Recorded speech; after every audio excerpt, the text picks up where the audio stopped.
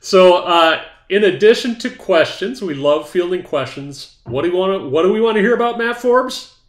Deals, baby, deals. Give me the Deals, numbers. baby. Yeah, we want to know the numbers. So, any of you who've done deals this week, throw out the numbers, or just we want you to share your success with us because it fuels the fire of the Land Geek Indeed. hive mind. Hive mind. I'm not sure I like hive mind. Only thing I remember watching this really cool, and I don't know if it's a DC Comics, but Arrow. You watch the Arrow, and they talk about hive in there, and I think it's like an evil connotation. Hive. Oh. I got crap after last week's episode because my wife was like, "You don't know? We've never heard hive mind."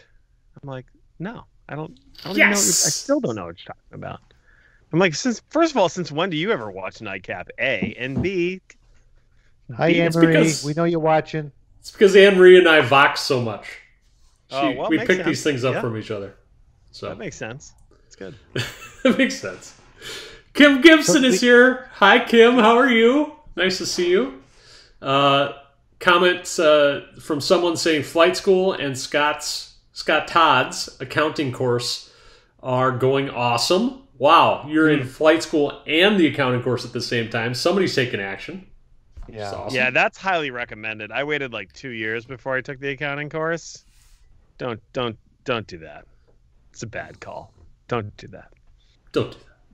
Don't do that. don't do it. Why, Forbes? Why not wait to take the Accounting for Land Investors class by Scott Todd? Because your business is a complete shipwreck financially if you wait. Well, Matt, good point though. And what I think people don't realize is how quickly this business can ramp up. So you start out, you're like, hey, I just got a deal. It doesn't matter. Why do I need Geek Pay? Why do I need an accounting course? I got like 2 properties, Matt. Like, why, Scott, do I really need that? But the thing is, what happens overnight? You consistently mail and the deals pile up. Then you start getting the sales. Maybe it's a little slow. I know some of you out there in the beginning struggle with the sales, but once it happens, it's off to the races. And then you're like, oh my God, what do I do now? But if you built it like with like this solid foundation, it can grow. And I think that's probably what you're talking about. Dude, I wish I had, honestly, because I had no idea. We had our accountant last year, and he at the goal line did everything that needed to get done, taxes, all that, right? And then I was like, I'll have you teach me how to do this. I'll finally do this. I'm not going to do it ever. Literally, I'm never going to do it. It sounds good to want to do it, though. Doesn't it feel good? Like, I'm going to get into that. I'm going to take the accounting course. I'm going to do it all. Boom. Who's the man?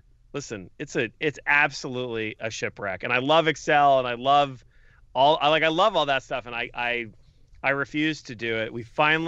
It took our bookkeeper 3.5 months to undo the damage that was done. Yeah. Right.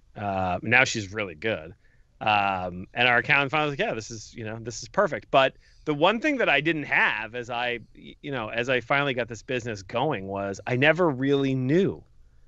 I was like, well, how much money are we making? I'm like, I don't really know. Like, I'm making enough to buy the next property. Yeah. And that's how we ran it. And he showed me the QuickBooks numbers. And I'm like, well, these aren't right. I'm like, we didn't do, over 800 grand worth of sales. And he's like, yeah, you did. It's right there. He's like, what do you mean you didn't do it? I'm like, well, huh? He's like, yeah, you have X numbers of hundreds of thousands of dollars that's owed to you. He's like, do you not realize you have a real business? I'm like, I don't think I do, because I have, $8.47 in my account right now. He's like, oh God. He's like, you're so painful. Yeah, okay. But if I had known this all the way along, I think it would have helped keep me going. Which is a good point too, because people often ask about people who can help you with the books, and I think one of the biggest things, one quality you want with them is communication and in constant checking in. You don't want to have it where it's the end of the year and it's like, okay, we need you to tell us about all these expenses, like what happened back in March. Oh my God, you will not know. Like literally, if you're new and you haven't done a couple So of you got deals, like $10,000 that came in here, 8,000 here, and 6,000 there. you don't know. What was that from? I have no idea. No idea. Matt, you made $24,000 right there. What was that from?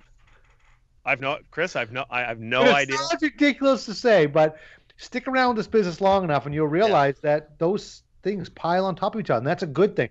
I love what Mark always says, new problems, good problems, right? It's not a bad problem to have to figure out how the heck you brought in $24,000 in a month or in a week or whatever it might be. But it still is a problem. You got to solve it. No, but it's not a bad problem. It's a good problem, but it is still a problem. And you can't go back. Like the problem is you get busy.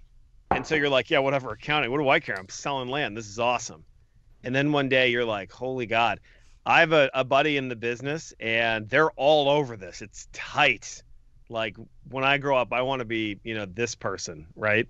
And he's like, yeah, he doesn't use Lob. I forget who he uses to mail, but he's like, yeah, I sent him a check for like almost $10,000 in December.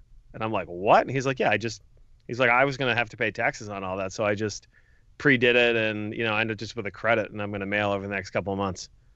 Nice. And I'm like, oh, so you're so ahead of it. You get to make informed decisions. Yeah. I'm like, wow, that's a thing. That's really cool. That's a That's thing. good I know. stuff right there. I didn't know that. Yeah. That's awesome. Listen, the reality is there's a way this business works, right? I mean, sorry, Scott, okay, but like the flight school, the format. When we first started, some of us, there was no flight school. It was just like you get good at land investing, and there's nothing wrong with that. But the flight school brought a format and a structure that allowed you to really scale. I mean, don't get me wrong. Before the flight school, we were still taught how to make a ton of money buying and selling land. But what Scott did with the flight school is built this sort of, it really is a recipe. And I can tell you, because for a while, because I didn't go, there was no flight school when I started, right? So then hanging around with Scott and finally he's talking about these different things and then realizing that, yeah, there is a better way to structure this business. And that's what he teaches. And it allows for this growth we're talking about.